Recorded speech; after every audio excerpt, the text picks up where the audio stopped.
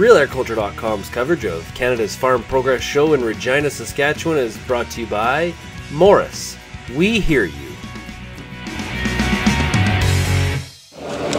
So Don, we're standing in front of the hay hiker. A lot of interest in the hay hiker. A lot of farmers seeing that it has a real fit on their farm. What is the hay hiker? Well, we've been building these hay hikers for over 30 years, and obviously we've had some model changes over the years, but they're a real solid built machine for a farmer who's picking or making round bales. This is the ideal machine for picking them. It's very simple, easy to operate. You hook it up to your tractor. All you need is the two remotes that you normally use in your tractor, and you have a fork that's situated on one side of the machine here, and what you do is you can either follow the bale if you want or go across the field and pick the bales. This fork will lower down. You come into the bale from the end, and once you get the bale into the fork, you hit your hydraulics. It lifts it up and throws it over to the far side of the wagon here. Then you return the fork back down again and pick the next one. Place it in this trough here.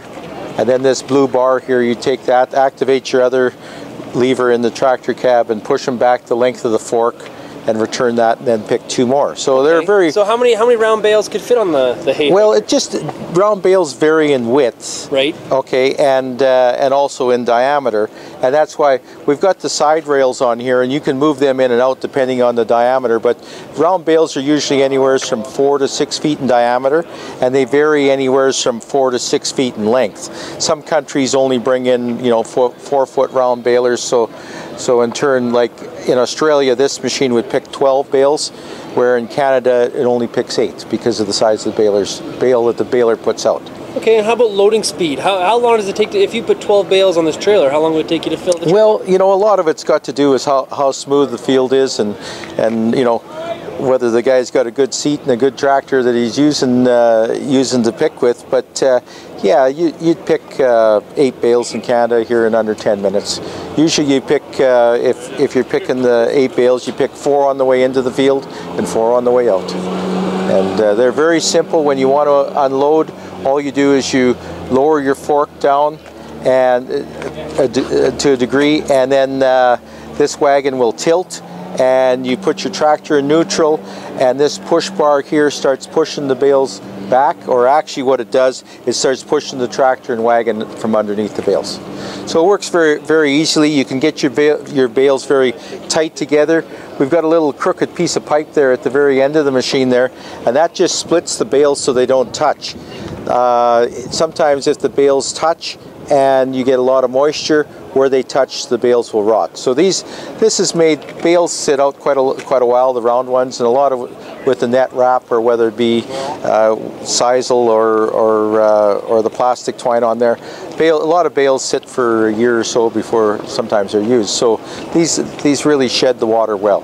So are a lot of guys using this to basically gather the bales in the field and put them at the edge where they can be stacked? Well, in some cases, usually if they're selling the bales, they'll just roadside them.